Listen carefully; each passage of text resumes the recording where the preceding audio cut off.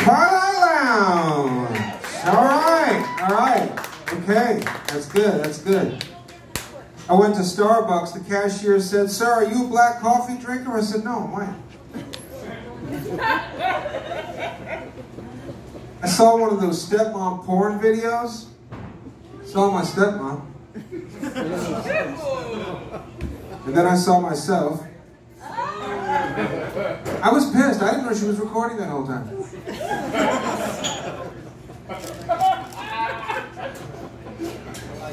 I like this guy. It's good for my morale. So I dropped a tortilla chip on the kitchen floor and it shattered into pieces, and I knelt down to get the pieces of the tortilla chip and I said, "This is familiar. What's going on here?" And then I remembered. This reminds me of when I used to smoke crack.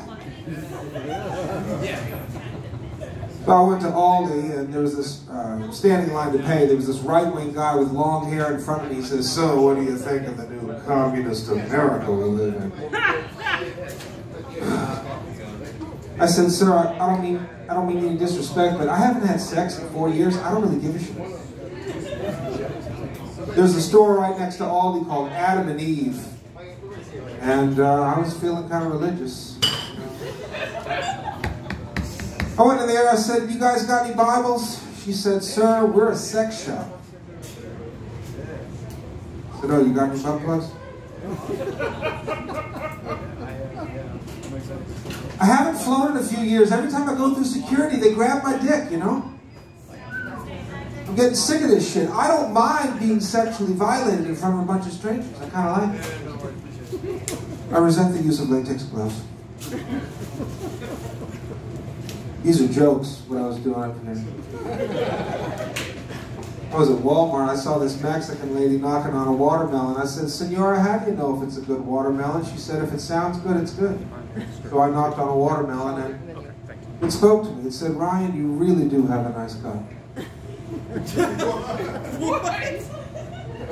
Dressing like a janitor, it's a little weird, but you're not hurting anybody. You're a decent lay. I mean, you know, there's things that you could do that you choose not to do. You could be better. You're not the best lay. But look, man, you got your assets and your liabilities. You've been through a lot. You got a great personality, and I want to give you money just to hang out with you. Yeah, that sounds like a really good watermelon. So I've written a poem for you here at the Twilite Lounge. It's very deep and spiritual, very meaningful. It took me a long time to write this poem. Can I share it with you? Yeah, hell yeah. Hell yeah. Here we go. Roses are red, violets are blue. Trader Joe's is out of everything. Bagels? What the fuck is that shit? Thank you.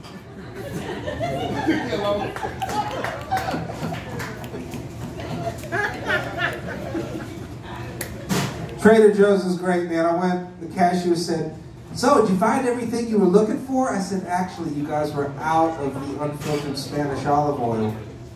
She said, "Yeah."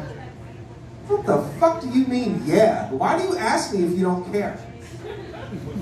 I talked to the manager. I said, "Ma'am, you guys obviously don't give a shit. Why you ask?" She said, "Sir, is there anything we can do to make it up to you?" I said, "Could we have sex in the wine aisle?" I wouldn't normally say this, but she had what had to be the biggest dick I've ever seen. Trader Joe's.